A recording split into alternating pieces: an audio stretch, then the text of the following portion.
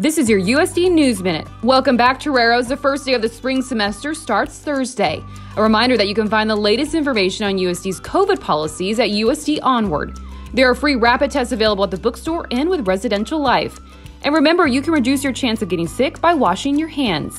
Associate Professor of Communication Nikki Usher brought in academic and policy experts from around the country to discuss how media policy might address the crisis of local journalism and the critical information needs of communities.